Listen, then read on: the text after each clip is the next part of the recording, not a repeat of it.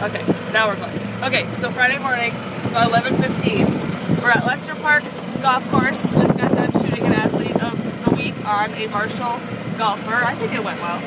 Well, it really went well because I get to drive. Yeah, I'm not allowed to drive golf carts or go-karts or anything that's not a regular vehicle. It just doesn't go well. So Dan's here to drive, and he's doing a marvelous job of driving. Oh! And we got golfers picking up golf balls while they're moving. There you go.